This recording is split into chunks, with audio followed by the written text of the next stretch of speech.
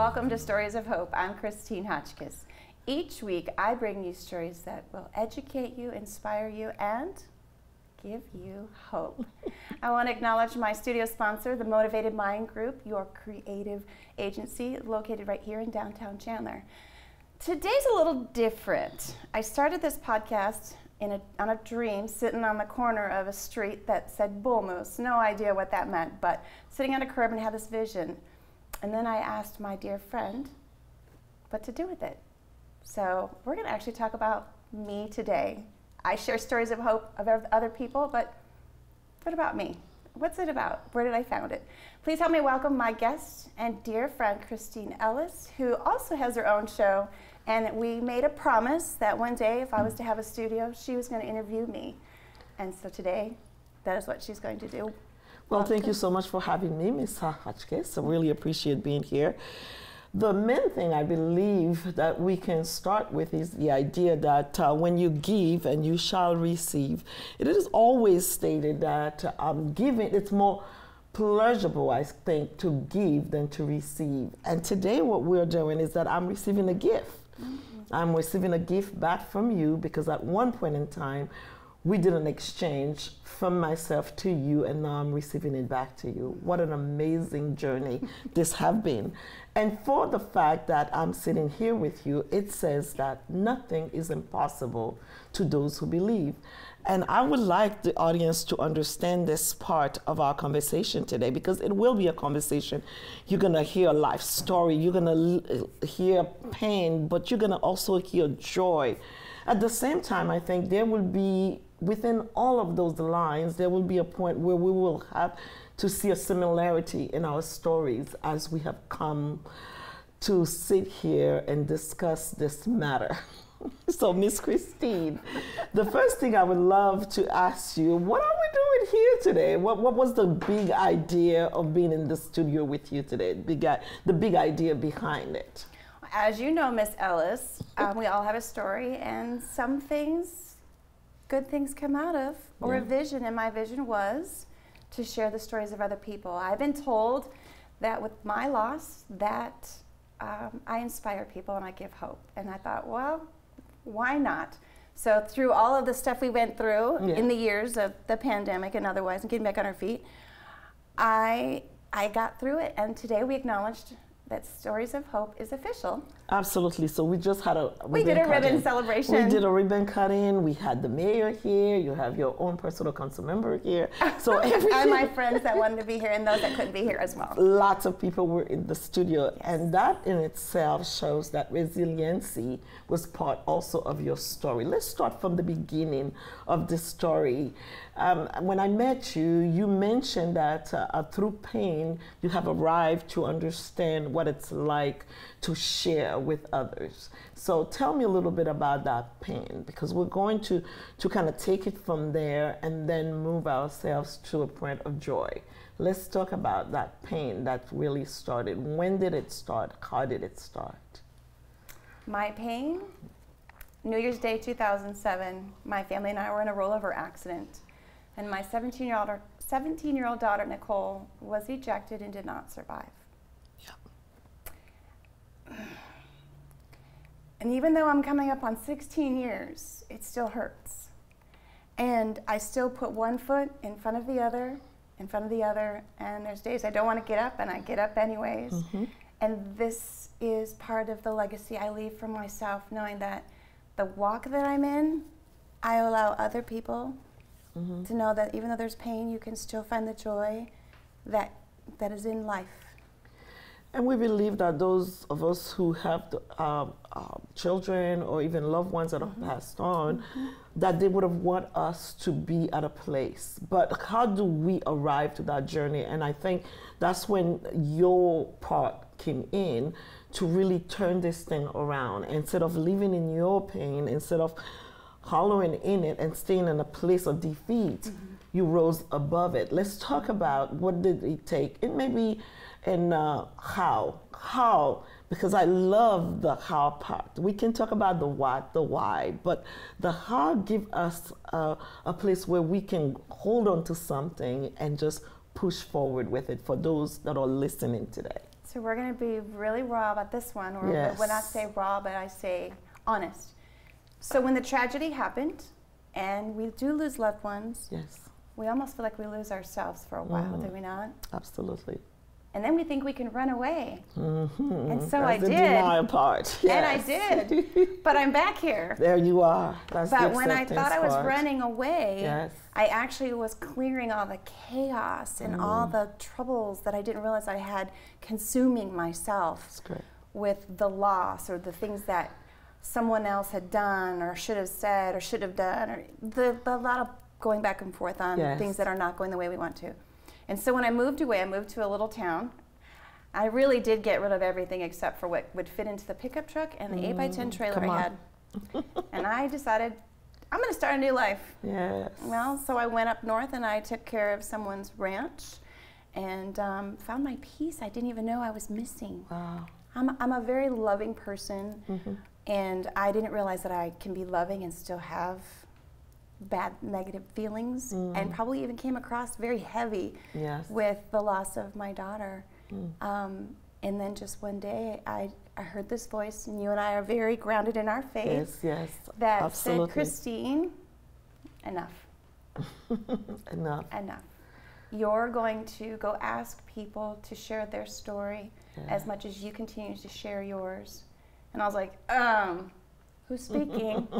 Because that's not going to happen. I just love it. I just love when those aha moments or the light came on all of a sudden. Yeah. And for someone who's listening right now, your moment might be coming now, within this span of time, where your aha is happening right now.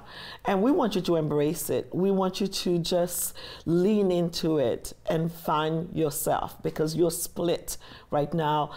We says that we are tripart, right? Spirit, soul, and body. Yes. And for whoever right now is in that moment of being split where they can't find themselves, they're like, this is not me, this is not who I am, why is this thing happening to me? But you just heard Miss Christine said it. There was a voice that says, enough. And maybe you have to be that voice in your head that says, enough.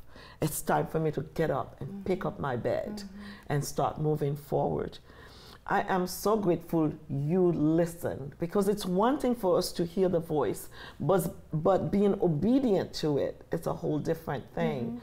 What made you feel that you had to trust that voice to please get up? Because you didn't know what the future was going to hold. You knew where you've been, you knew where you are right now, because it was painful. But where you were going, you had no idea. What gave you that, I got to do this? When I moved back down here into the valley thinking I'd ran away, I actually was brought back. And I'm glad I am, because I met all of you that came to today's event, as well as where I'm sitting today and the things that have come about in this time frame. Yes.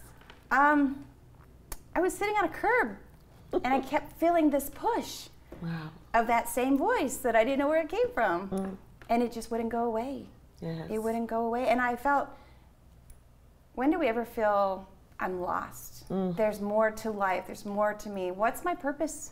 Yes. What's my purpose? And I think that's at that point, that's the question you had to ask yourself, because there's a voice. Now there's a questions to be asked of the voice. Do you want me to go, or you want me to stay? And if the voice keeps taunting you, in the sense haunting you, to leave that spot where you are there now and to go somewhere else, you have to trust that voice. Let's talk about that trust. You have to trust again, because being vulnerable and being able to be hurt again is not easy. You know that too. And so what makes you trust that voice to move forward? Because nothing else has worked. Ooh, come on now. I love that part. Nothing else has worked. When you've tried everything else and it does not work. No. Pushing, I think the word is resistance. Resistance it just prolongs it.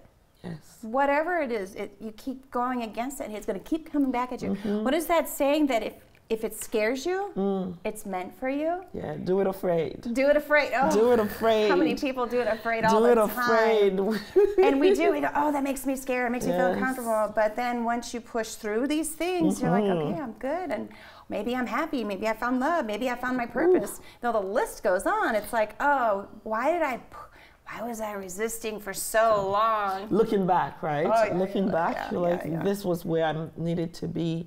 And here we are right now talking about it in a whole past tense kind of form.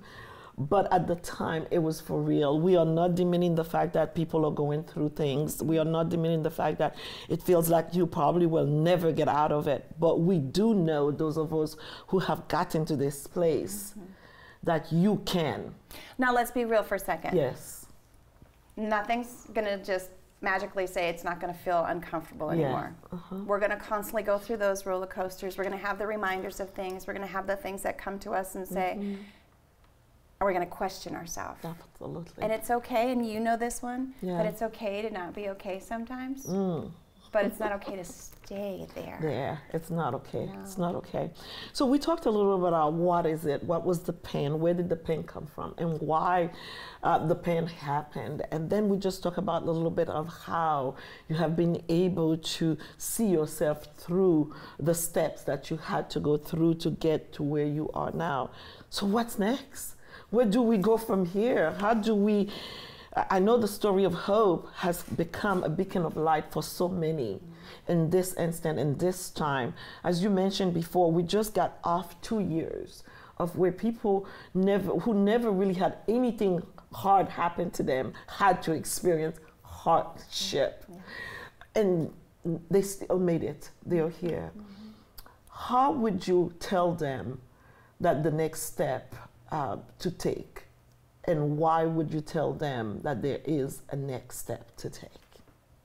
You have to hold on. But hold on for the right things, not the hold on of the bad feeling that you have. I mean, there does come negativity with holding on, but there's the positive part that says, and I'm not a what if person, but in this instance, I'm going to say, but what if it's better than you thought? Yes. What if it makes you feel even more better?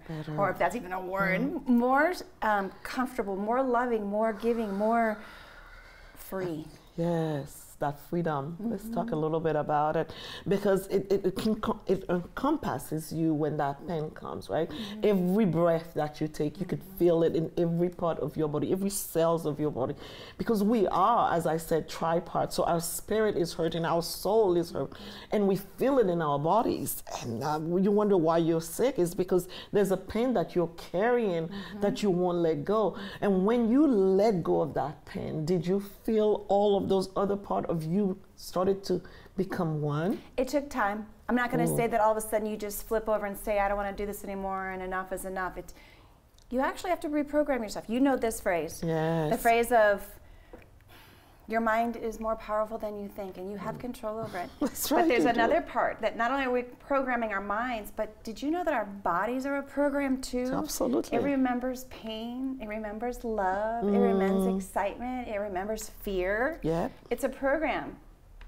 It's a program. And so you got to learn to figure out, or decide, not figure out, decide. Absolutely. What program do you want to keep feeling? You use the word program and I use mindset, but it means the same thing. Your mindset dictates what your tomorrows are going to be. Like, for example, today when I woke up, it was like, ooh, the day I had been running the whole week. And I'm like, okay, what can I do right now to get myself to go? And I kept feeling, I can't bring myself. Then I called you. I said, Christine, are we still on for this thing? And you said, this is not of God. If you're not here, you need to be here. I did. And right after we hang up the phone, immediately I had to go into that mode of mindset change, a transformation. And that brings us always to the place of restoration. And then once we're in a place of restoration, then we have to restitute. We find restitution in it too. So what is it for you to gain now in that place of restitution? Because you went through the transformation like a butterfly, because I know the butterfly, I have to mention the butterfly, because the butterflies is you, the butterflies is who you have become. And here you are now, you know, you have been restored. Still being restored because we are constantly being redeemed, right? And but now there is something to gain from it. You know, I actually get joy out of sitting with other people and learning about their journeys.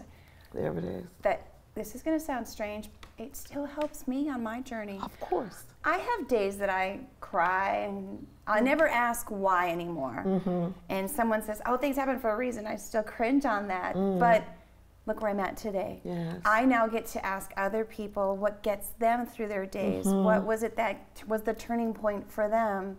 Or if somebody did lose their life, it affected someone else that found some way of giving hope to someone else. And thus, stories of hope arises. It did. Because as we speak to others, as we help others heal, we are in the process healing. There's healing happening right now, and I know it's happening also for those who are listening. It's happening because I have gone through my stuff, you have gone through your stuff, but the minute that we start paying attention to other people's needs, there's something about that that opens a door for us also, for our needs to be met. And you have found that in you, that sitting in those two chairs, which I'm sitting in her chair right now. I've had a fit all about it. She had to be fiddling over there trying to figure out, I'm out of sword and things. Like, that's my but chair. this is what sometimes we have to do. We have to exchange seats without paying. Yes. We have to exchange seats with other people and let them feel how we feel to be in that seat and to be in those shoes that we are walking in. I want to thank you for saying yes to this idea of pick up your bed and get up and go, not knowing what the future was going to be. I want to thank you for those people now, because of your story, because of you taking that chance or taking that step forward, are being healed now. I want to thank you because you did not let your daughter's life be in vain. I want to thank you for having taken time to find hope and love in others. I want to thank you for everyone that probably will never have a chance to thank you, that are watching you from all over the world, because your show is all over the world, people are watching it. But for those people who probably tangibly cannot be next to you to touch you, I'm doing that today. And I'm saying thank you for them, because one of us have to do it. And we always got each other's back, so I'm glad it's you. Yes, one of us have to be the person to say, I'm going to push through so that I can bring others with me. So watching you, having been able to be around you when it was my turn, most people will say, well, how did you bounce so quickly? Or well, it's because I had other people to watch. I had other people who had spoken of this with me, even when I couldn't relate to what had happened to you, but I paid attention. And I saw the transformation, and I saw where you have been now. And so for me, at the time when it happened, it was not that hard to pull on what you had already offered. Do you think that there is a place where if you don't keep replenishing yourself, it will be very hard for you to keep giving like you have been giving? Uh-oh. Of course it is, because I have a few people in my life that say, don't spread yourself so thin. Don't be there for everybody. Even if they're there for you, you don't have to be there for everybody. And I've had to learn to set boundaries in this change that I've gone through for the last 4 years, 5 years, 6 years. And set boundaries for myself, because I have to be healthy. Yes. And I still have my own stuff too. Yeah. So yeah, it's me that's important first. So it's a movement basically that you have started. It's a choice of my movement individually, yes. Come on, it's a choice. So I was going to go from movement to a choice, and now you put them all both together, so we're gonna roll with it. So it's a movement that pushes you to choose who you're going to be tomorrow. Every single day that you get up, tell me what are the choices, the hard choices that you have to make in order for you to still be here sitting on this chair. Those still happen often. I'm not going to sit here and say I don't go through anything, because that would be very false. Yes. There are days when I go, I just don't want to do this today, right? There are days that I will drive into my garage and car's still running, and I'll just cry. Because I'm just like, okay, I keep doing this and I feel good about it, but sometimes I question, am I doing what I'm supposed to be? Yes. And then I think, am I making a difference because I really want to? Right there. And then I have people who showed up today that show that in fact I do. Yes. And so those moments, I believe there are little crumbs along the journey, right? That when you stop and think and pick up that crumb and said, okay, that I can also put it in the chest of my heart to help me continue the journey. So today was one of those moments as we cut that ribbon. And I was standing right next to you to see you do that. It took a lot to get to that place for you to do it. I'm still talking about your future. I'm still want to know, let's say tomorrow you wake up and this is not available. Actually, let's talk about that. Because I want to thank the people who didn't believe in me. Come on. Because that is where it's not available. So I'm going to back this up a little bit. I went through a lot of different trials. It didn't start with just sitting on that curb that I told you. You introduced me to some great people that allowed me to be in front of a screen. I had no idea what that meant, but I had a message and I wanted to deliver it. And then we had things happen. Then I went out on my own and I decided I'll just take my show on the road. And then I would go to people's. And you did. You came to my house with those. I did. I had my phone. I had my own lighting, my own little, gear of every kind, and I figured out how to edit everything on the phone, and it was so exhausting. Yes, it was. I will never have to do that again. But I had to learn all the different things. I was like up here, and then I fell back. And in that time frame, I had a few people that said, "This isn't for you. You should be doing something else." Then I had people quit on me that I needed, which is why I went to learn how to do it on my phone. And then 2020 hit. Then we're all sitting in front of the screens. Our screens. And now we're having to figure out how to communicate with people. And I'm like, how am I going to keep my show going? I can't go see the people anymore. I can't go to a studio. I can't bring them in. So what am I do? So we all know what Zoom was all about. Then you're like, oh, that's not good quality. And then I got knocked down again because I had relied on someone, and they said, I got something else I'm doing in my life. And I went, ups and downs. Right? And then I was like, okay. Continues. So in that 4 or 5 month span, I was like, okay, this isn't meant for me. You're right. I got it. No more said. I heard the voice you said. Now I'm just going to do it. And I was lost. And then I, again, felt like, am I doing what I'm supposed to? I remember that phone call. Yes, you do. Yes, you do. Yes. And then I said no, and it kept hitting me again, like when I was sitting on that curb in 2019. And it was hitting me even harder. I'm like, what am I supposed to do, and how am I supposed to do this? Because I'm sorry, I don't know how to do this anymore, and I'm not going to go back to using my phone to try and start this. And then I was introduced by a common friend of yours and mine to the studio where I am today, and it is now where it is, and I feel at home. I love it. I love when it falls. It's like a puzzle, right? The pieces are missing, and we are seeking after the pieces. We are looking for them, but sometimes they are right in front of our eyes, but we're still looking for them all over the place until the aha moment, and pop, we take it, and when we put it in, it fits. So you're fit here. It happens here for you and things.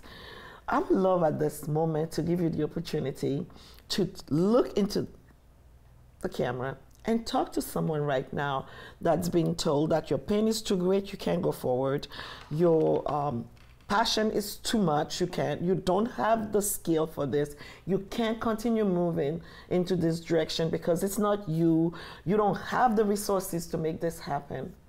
But here you are. So I think I will say that you're an expert now in that chair to be able to look in their eyes. Now you're in my chair, but yes.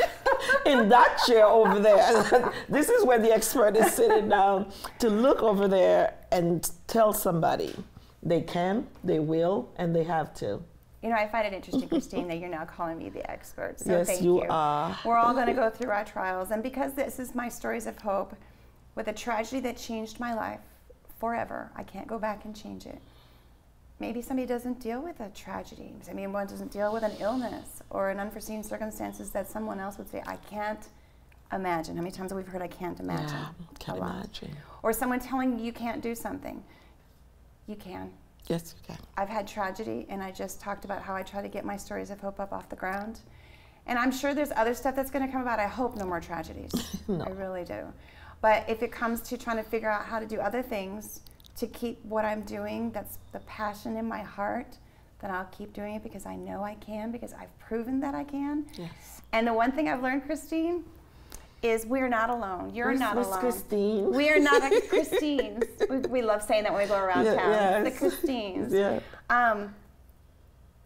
The thing that I had to overcome was the chatter of other people because they didn't see what I did. I love that. The right? chatter. It's the chatter. Whatever's in your heart, stop resisting it. Yeah. It's yours. Just receive it, right? So I would love for us to put our hands out right now as we finish in with that receiving mode. Okay. And I will say that may you always receive as you have put out, but double portion of what you have put out. Because it's also those who don't learn how to receive, I believe it's pride or something that stop us from being good receivers. Those of us who are only givers, it tends to happen to us that we don't know how to receive. And so today, if there is one thing that I will say to those who are watching us right now, the story of hope is a story of giving. And because you have been given something now through this story, I will hope that you will give it to somebody else, and that person will receive it with kindness, love, and gentleness, because you're so gentle in your way of bringing people back. I've had to rope a few people pulling back. them back and things like that. So I want to thank you for giving me the opportunity. As I said, it was a gift. I receive it kindly. I said thank you for this gift of being with you in the studio today. It's an amazing day for you. It's a historical day for you. You have made history. This is the first time you and a woman from your family is able to stand with so many people and acclaim you for who you truly are. You are in your shoes. You are in your skin. This is what you were born to do. That's the reason why it feels so hard to do something different than this. And so I encourage you to continue your passion and to push through in every which way and make it. The rest of the show is yours. Thank you. Love you. Oh, I love you. Thank you for your time and sitting in my seat. Because you pushed good in here. You pushed me out of another comfort, but I know I'm going to get my seat back. Yes, yes, you will. I enjoyed the opportunity for you to do the reverse on the interview with me. Yeah. And we didn't have to talk specific about my trauma or my journey of losing my daughter, but I do want to acknowledge two things. Because I did sit with you in 2019 when you asked me and met me for the first time what was my story and didn't know it. And New Year's Day is coming up right around the corner, and this will be, for me, 16 years of my daughter's passing, Nicole Marie. And that's tough. And I know that when that 17th year comes, I'm going to have a really hard time, because then I'm going to have to know this person's gone is almost longer than I knew her. But I have the memories, and I want to share that with other people too, that embrace life. Yes. Embrace memories. Take lots of pictures. Everyone knows that's what I love to do. I love to do that too. Life is about an experience. It's not about chasing money. It's not about chasing the fastest thing or the prettiest thing or the whatever you think is better. It's who you are, making yourself a better person. But the other recognition I want to share is that when we sat down and you asked me my story, you now share that same story, unfortunately. Yes, we have. And I want you to tell us who your son is, because you mean that much to me. Well, and it's been a year now. August 3rd this year, I lost my 30-year-old son with a massive heart attack. It was a sudden death. And then we found out in the back end that it was a congenital disease of the heart that he had. He left a wife who had 3 children. that he was helping her raise. And those are part of my family now. A sister who's in medical school right now, a father who no longer have a son, and a mother who will no longer have a son. But in the process, what I keep telling people is that never leave your loved one without telling them you love them. I spoke with my son and text with him between the hours 8:45 that morning until about 11:45. And his sister spoke with him at 2 o'clock. And so all of this time, he kept hearing it from us. He heard it, that I love you. When we hang up, when we text, I still have that text on my phone. His sister still have the text on his phone. So we love him, and he loves us. What is his name?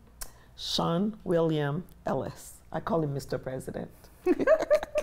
Yes. Thank you. Thank you. I never thought we would be sitting in a seat that I shared my story, as I have other people do here, to help others, that I was that person for you, and we never ever saw that coming. No, and here we are. Right. Here we are. That's the reason why I know that your story, as I said, can elevate other people, and it will make their pain not less, but more bearable. Absolutely, it's never less, but it is Yes. more bearable. Yes. Thank you for sharing him and Thank sharing you. your time. Yes. Thank you to my studio sponsor, the Motivated Mind Group, your global creative agency located here in downtown Chandler. It's my new home for stories of hope. We just proved that with this ribbon cutting today. Yes. And I am excited to give you more stories here to come day forward. If you have a story you want to share, know someone who has a story, want to be a sponsor. Absolutely. I recommend it. Please email me to the address of stories@ChristineHotchkiss.com. Yes. Until next time, everyone, I wish you well, and you take care.